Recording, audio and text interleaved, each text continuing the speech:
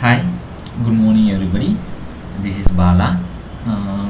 It's happy to meet you again. Uh, in the last class, we have discussed how to enable a port and do a function, that is on and off function, by using an ARM7 microcontroller, that is nothing but LPC2148. So in this session, what I am going to do is I am going to control two or more ports. That is, last time I have controlled only a single port. Right now I am going to control two ports. So on my next experiment I will be continuing two and more ports. Okay, so the steps are same as we seen. So this will be a normal workspace. Again you have to create a new file. So right now I have to save this file as LED2. So I'm going to control two files, right? So it should be in with an extension led.2.c. So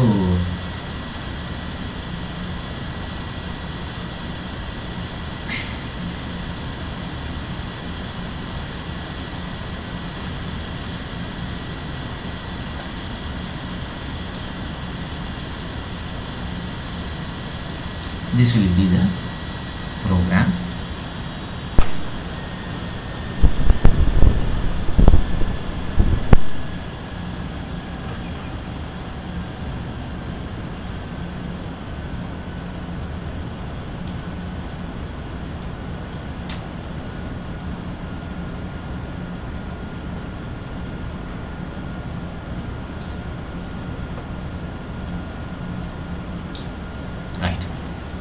So we have to compare our previous program, right?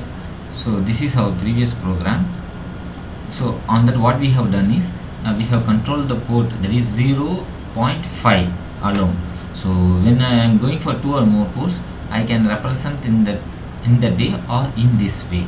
So I have to initialize a directory. That is nothing but I am going to use my zeroth port in the sense from 0th pin to the 31st pin. So I am having an that is 0 into an hexadecimal value, 00, totally it's an 8-bit. So how this 8 bits is, my value is being controlled, right? As this will be my port. So my port is configured into starting from 0 to 31.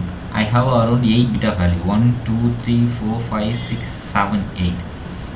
So that 8-bit value is nothing but 0000 FF in the sense it is the lowermost least significant bit. So I am going to use FF in the sense I am going to use my last ports 1 1 1 1 1 1 1 1. That is nothing but 8 plus 4 12 plus 2 14 plus 1 15. So my equivalent 15 is my hexadecimal value, right?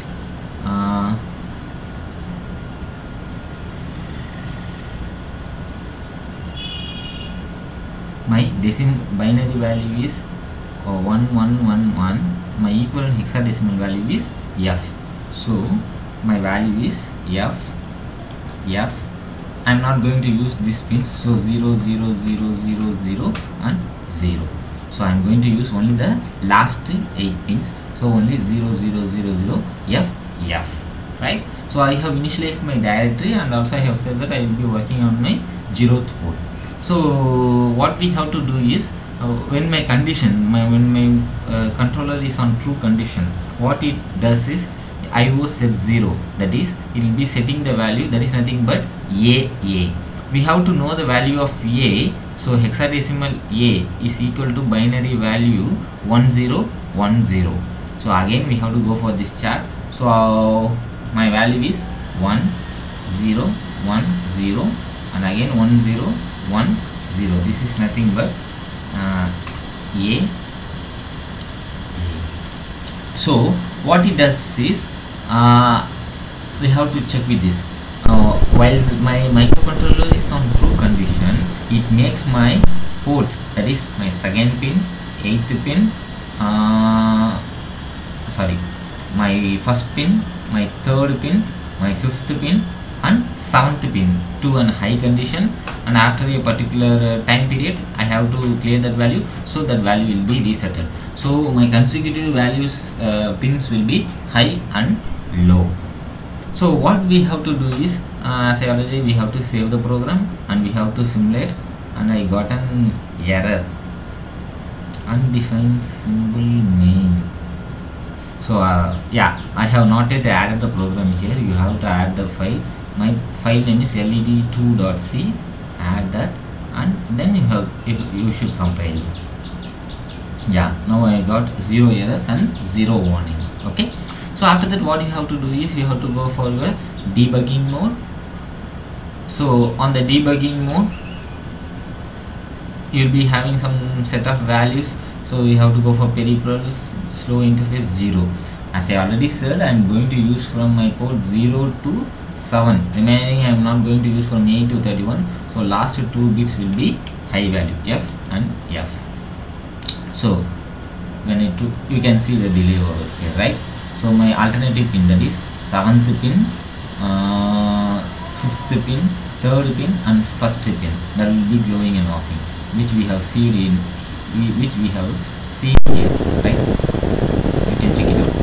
My 7th pin, this is my pin number, my 7th pin, my 5th pin, my 3rd pin and my 1st pin, right?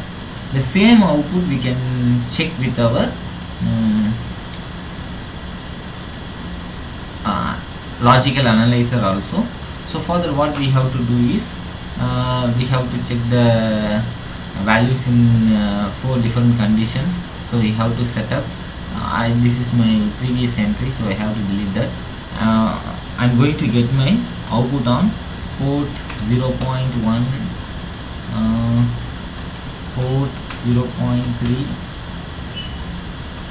port 0.5 and port 0.7. So these are my ports where I am going to get my output. So once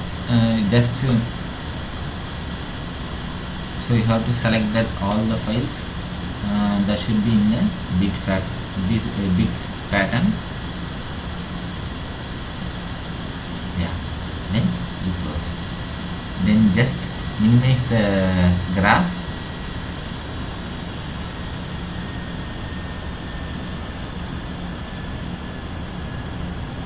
Okay, right.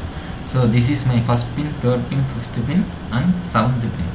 So once I started running my program, I will be getting 4 values. You can just zoom out, zoom in, and you can check the value. You can see that. So my first pin gets activated at the same time. Just you can stop the program. When my first pin is activated, my third pin also get activated, my fifth pin also get activated, and my seventh pin also activated. This is the timing that will be the on off sequence. So you have to check for the remaining values also. You can add the port with that and you can check your out, right? This is nothing but controlling your LED more than one, right? So in our next program we will be discussing how to embed this with an Proteus. So if the same thing